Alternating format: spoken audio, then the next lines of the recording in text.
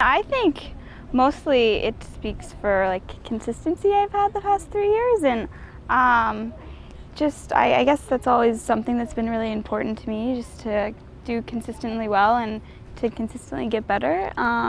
So I guess winning it my sophomore year, after that I just wanted to continue to improve. So I guess with that, it just, I guess, shows that I continued to remain consistent in athletics.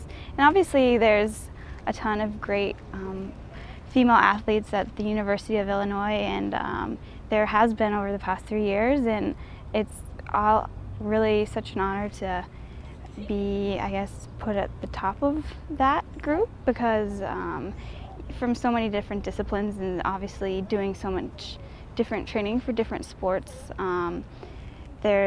there's a lot of really talented people. So.